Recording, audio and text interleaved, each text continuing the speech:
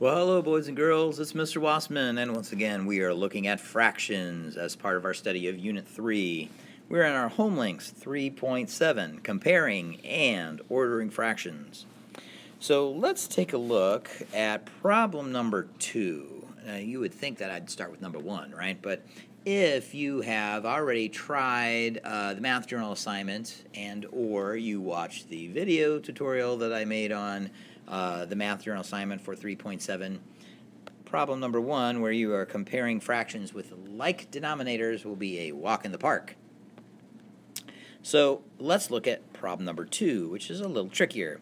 Here we have unlike denominators, meaning that all the numbers on the bottom are different.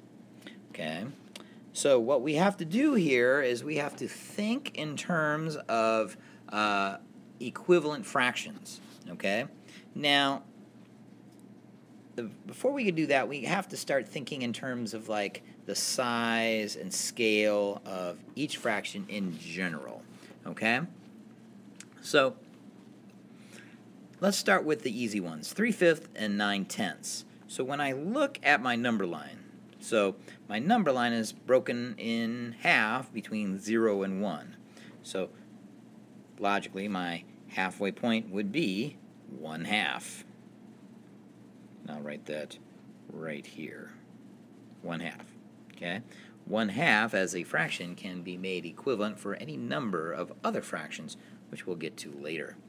Okay, so I'm looking at fifths and tenths. Fifths and tenths.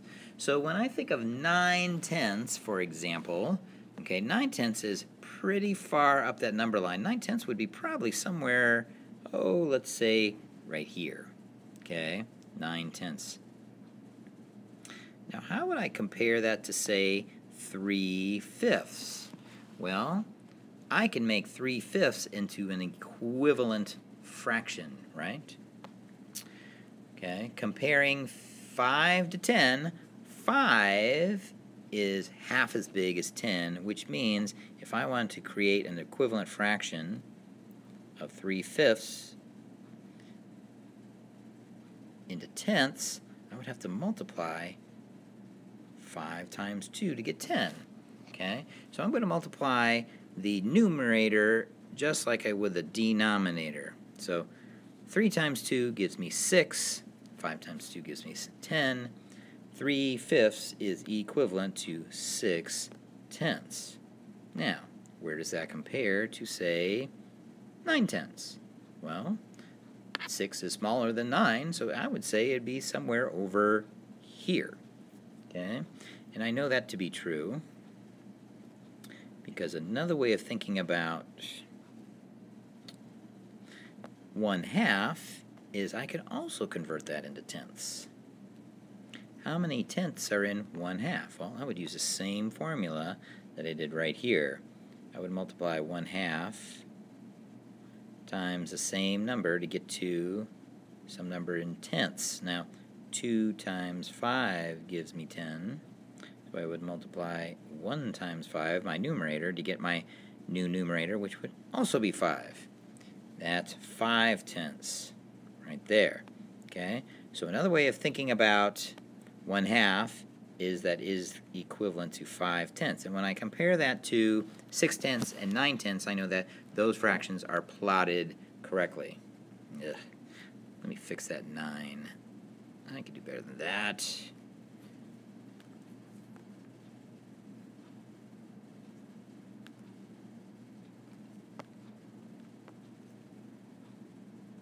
That's better. All right.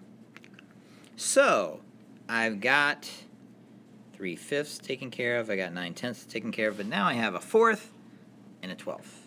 So again, I'm comparing two fractions. So I need to think about what are they compared to each other. Okay? So I can create an equivalent fraction that will make a 1/4 be equivalent to a fraction in 12ths by using the same formula, the same approach. Okay? 1/4 is equivalent to 12ths because 4 times 3 gives me 12. So I would multiply the top number, 1, by 3, So that means that it would be 3/12. Okay? Now why is that useful? So first of all, where would I plot 1/4 on this number line? Okay? Well, 1/4 is halfway between 0 and 1/2. So here's where I would put 1/4. 1/4, of course, being equivalent to 3/12. Okay? So then where does 5/12 fall? Okay? Well, again, it might be useful to know what is the equivalent fraction in twelfths to 1/2. Okay? So again, just like I did over here with multiplying 1/2 times 5 to get 10, I would take 1/2 and convert it to twelfths by multiplying 2 times 6, because 2 times 6 gives me 12.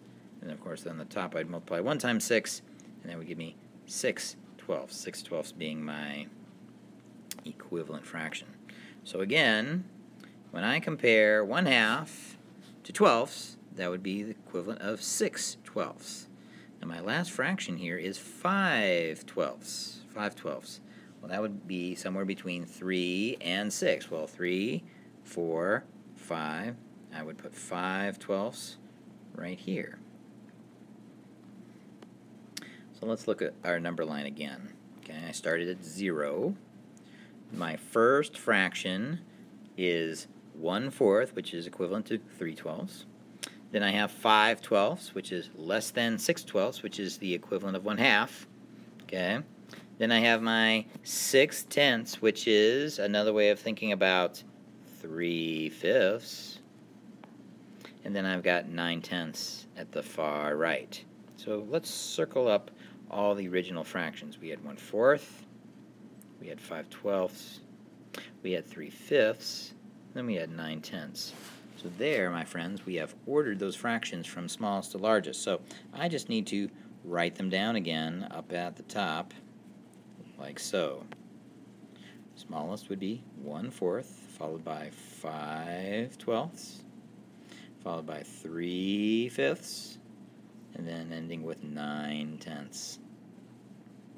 And that's, my friend, is how we go about using equivalent fractions to help us compare and order fractions of unlike denominators. Okay? Try problem number 3, and then double back to problem number 1. At that point, problem number 1 will be so easy you can't even stand it. Okay? And then lastly, don't forget the practice problems down at the bottom. Okay? These addition and subtraction problems with numbers in the thousands will help test your mettle. Okay, let's try number 2. Not number 2, it's number 6, but it's the second problem right here. 8,210 minus 6,654. Well, number sentences side by side aren't helpful. Let's make it vertical. So I'm going to write my subtraction algorithm underneath the first printed number in our problem, I should say. And of course, when I line those two numbers up vertically, you can see that there's going to be a whole bunch of regrouping. So let's have at it. So I can't subtract 4 from 0, even though your brain wants to trick you into subtracting 4 minus 0. I got to borrow from the tens, but there's not enough tens, so I got to go to the hundreds. But there's not enough hundreds, so I got to go to all the way to thousands. I'm going to take one of those thousands. So now I have 7,000 and now 12 hundreds, because I added one group of 1,000, which is 10 hundreds, plus 2 hundreds, giving me 12 hundreds.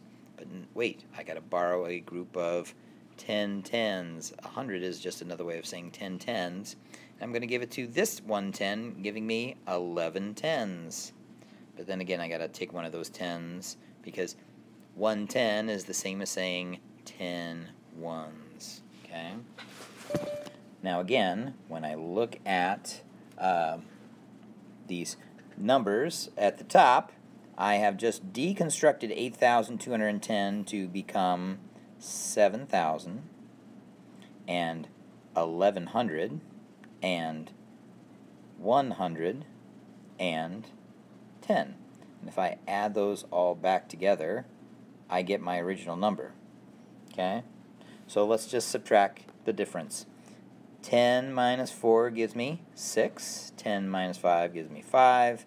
11 minus 6 gives me 5 as well. And then 7 minus 6 gives me 1. So my grand total is 1,556. I made it too big. I couldn't read my answer. There we go. Beautiful. I could do this all day long. All right. Because I don't have all day long, I'm going to go ahead and sign off now. So, friends, if you have more questions, please reach out to your math teacher. That's what they're paid for. Otherwise, we will talk again soon. Thanks.